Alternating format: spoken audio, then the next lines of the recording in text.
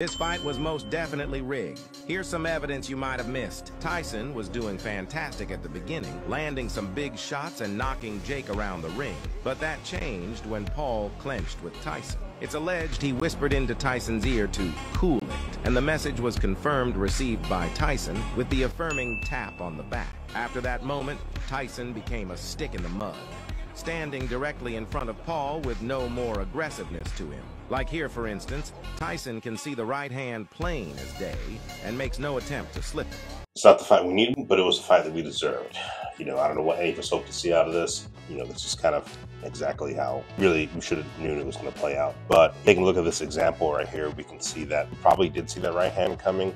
And yes, he's 58 years old, but Tyson's trained boxing his entire life.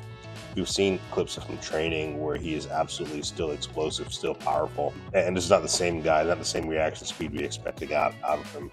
This is still relatively early in the fight.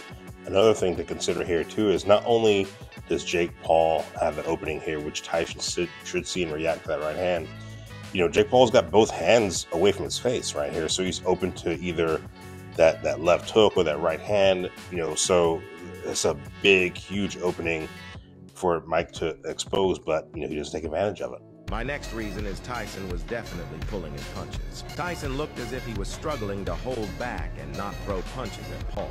Here's a perfect example. Tyson deflects the shot off his shoulder, comes up in perfect position to land a counter right hand, but does nothing. Very uncharacteristic. There's Conor McGregor that said, timing beats speed and precision beats power. So this is a great example of Tyson's ability to use his experience and see an opening to exploit something like that right hand down the middle. If you've done any kind of striking, that's absolutely true in terms of the timing portion of it.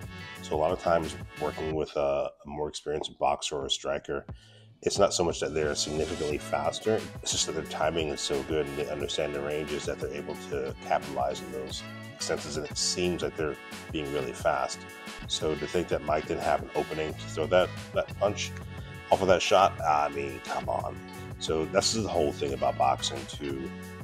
Those that are younger viewers really starting to get into combat sports for the first time would be surprised that a official event, state-sanctioned event, would possibly be rigged. And one thing you have to consider is that is the history of boxing. If you haven't been exposed to guys like Don King and the history that goes into boxing, and you can see he's had multiple investigations. He's been sued by Tyson. He's been sued by Lennox Lewis. He's been sued by Chris Bird. And my final reason is Tyson biting his glove. The reason he was doing this was to remind himself not to throw punches and let Jake control the pace. Was this fight a fake? Let me know in the comments. We can even talk about the contract. There's stipulations, or so we're told, where if Tyson was to end the fight too early, he's going to receive a significantly reduced payout, which in itself isn't necessarily atypical, but you can see there is no impetus for Tyson to want to go ahead and finish that fight early, right? The longer he drags it out is the bigger the payday.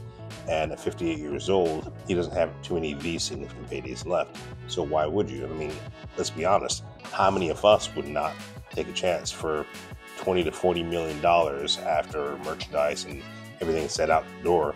I think we got to be a little bit honest. I mean, I certainly would, right? Put on a hell of a show for $40 million. So that's my thoughts. It's going to be a short one today. Just go ahead and leave your comments below. It's alleged he whispered into Tyson's ear to cool it, and the message was confirmed received by Tyson with the affirming tap on the back.